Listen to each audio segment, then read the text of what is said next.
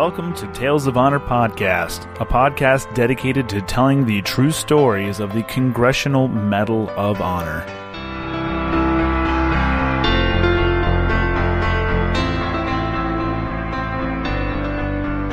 Hello, everyone, and welcome back to another episode of Tales of Honor Podcast. I'm your host, Christoph Ambrosch, as usual. Today's episode is episode 35.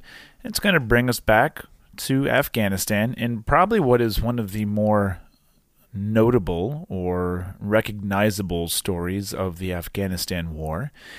And it's of Michael P. Murphy. But before we go there, it's being brought to you by DesignCake Studios. It's my good friends down in Florida, I believe how they say it. And they are a small creative design company with big talent in graphic and web design. Look, it's no secret. They've done my business cards. They've done my logo. And I keep coming back. For more.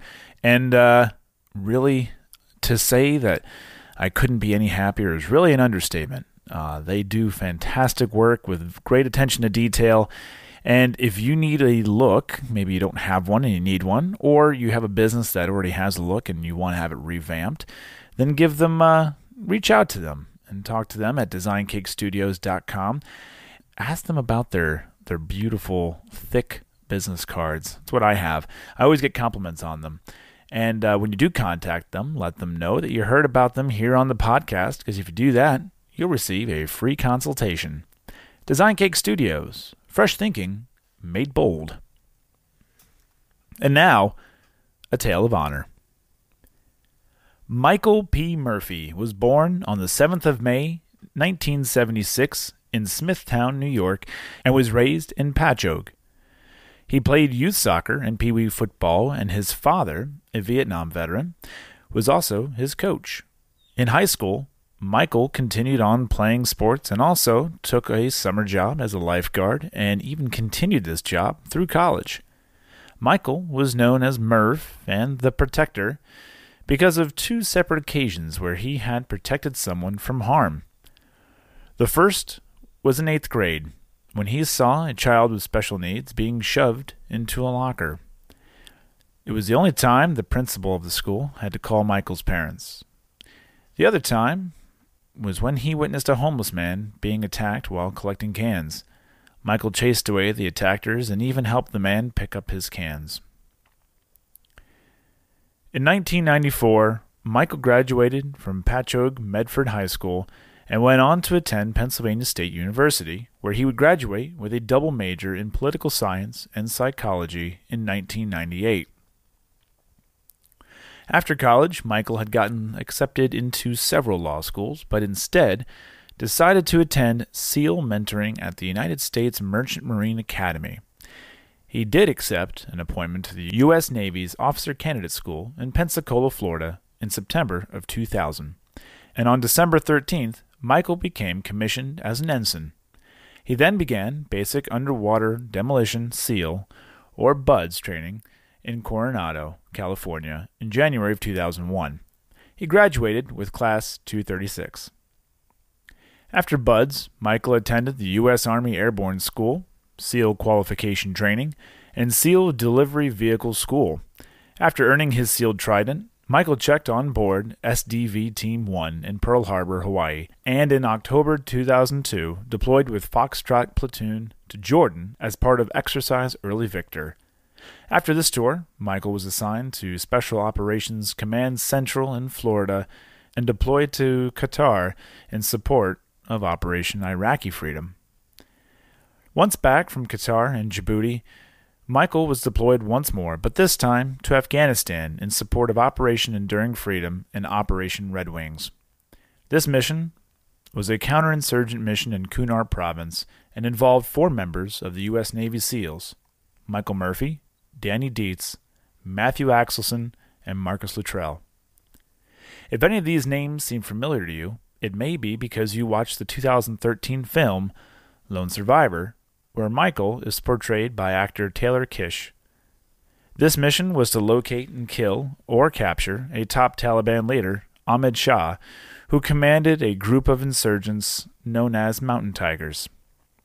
Michael and the team were dropped off by helicopter east of Asadabad near the Pakistan border, and after being discovered by a group of goat herders, the team let the herders go, and shortly after, nearby Taliban forces were alerted of the team's presence.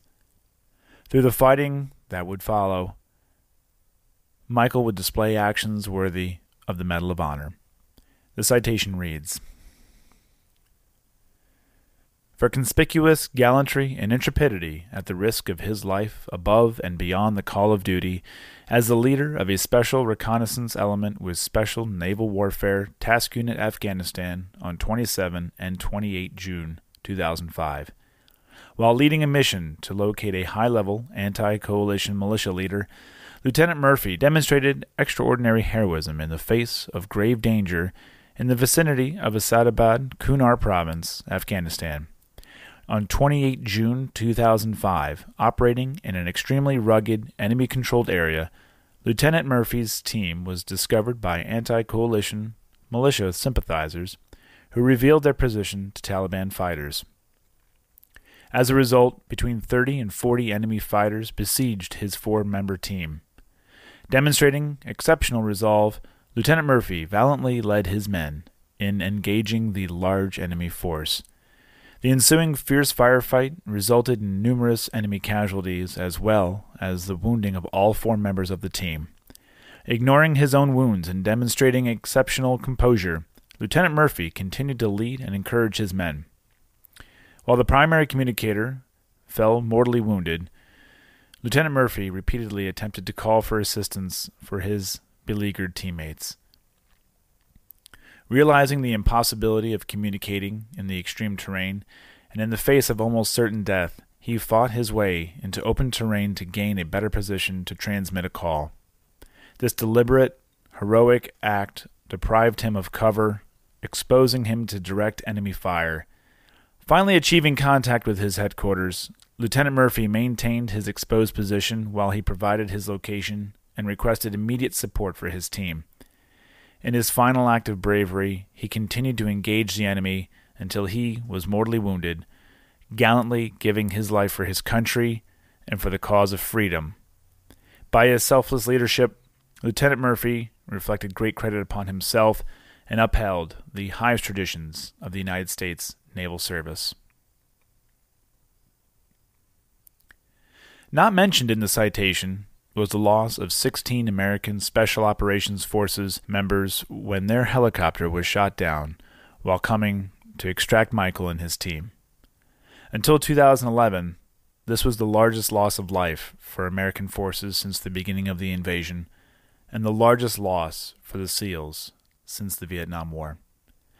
The only team member to survive this mission was Marcus Luttrell, who was protected by local villagers and sent a runner to the closest military base in order for a rescue team to find him. 6 days after the attack, Michael's remains were found during a large combat search and rescue operation. He was returned to the States, and on the 13th of July 2005, was buried with full military honors at Calverton National Cemetery in Long Island, New York. For his actions on that day in Afghanistan, Michael had posthumously been awarded the Silver Star. On the 11th of October 2007, the White House announced that Michael's Silver Star would be upgraded to the Medal of Honor. On the 22nd of October 2007, President Bush presented the Medal of Honor to Michael's parents in a ceremony at the White House.